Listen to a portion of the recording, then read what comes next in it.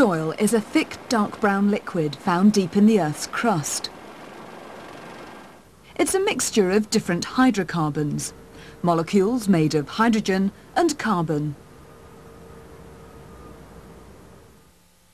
Some molecules in the mixture are very small, just a few atoms joined together. Others are far more complex, with many atoms forming long-chain molecules. But as a mixture, it's useless. The different hydrocarbons need separating. The technique used is distillation. This simple apparatus is set up in a fume cupboard. Mineral wool stops the mixture spitting when it's heated.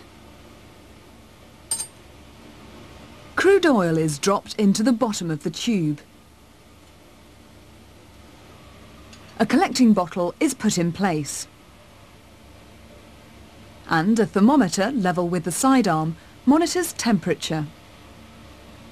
The final step is to gently heat the mixture by immersing the tube in a hot water bath.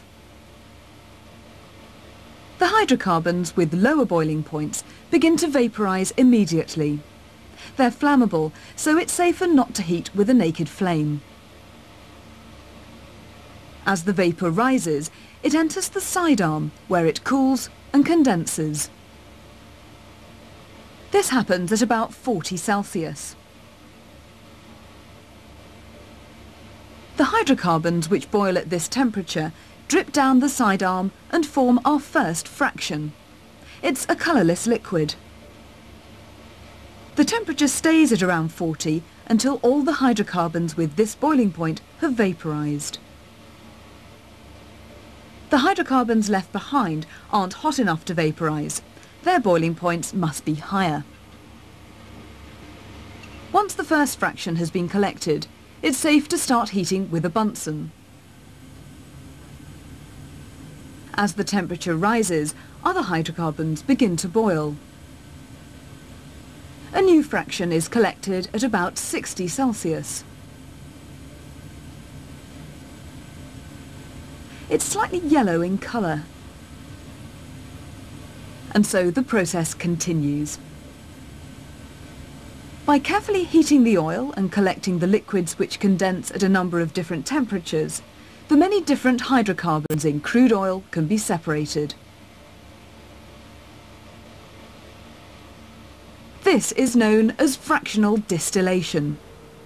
On a larger scale, a fractionating column is used. The oil is heated with an electric heater for safety.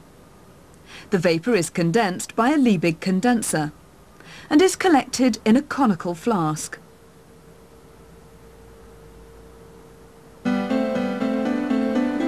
Hot vapour rises up the fractionating column.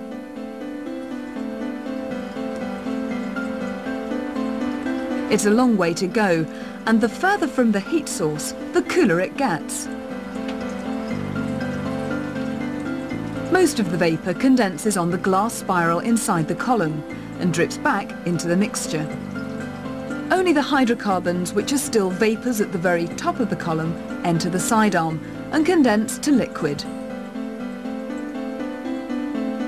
Industry uses the same process, but on a mammoth scale, in huge fractional distillation columns. The hot oil enters near the bottom, at a temperature of 330 degrees Celsius. The column becomes cooler towards the top. Fractions which remain as vapour at 85 degrees Celsius go straight to the top and are piped away. Different hydrocarbons condense at different temperatures, running off at various levels. Those with lower boiling points are collected at the top. Those with higher boiling points run off nearer the bottom. The longer the molecules, the higher the boiling point. Industrial distillation separates crude oil into useful fractions, each containing molecules of a similar size.